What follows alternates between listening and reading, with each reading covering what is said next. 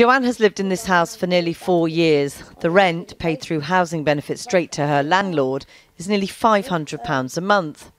We can't wash up, we have to boil the kettle, and then it's still risky when we wash up because we've got raw sewage coming up through the sink. She says for lengthy periods they've been without heat and hot water. Broken windows haven't been fixed.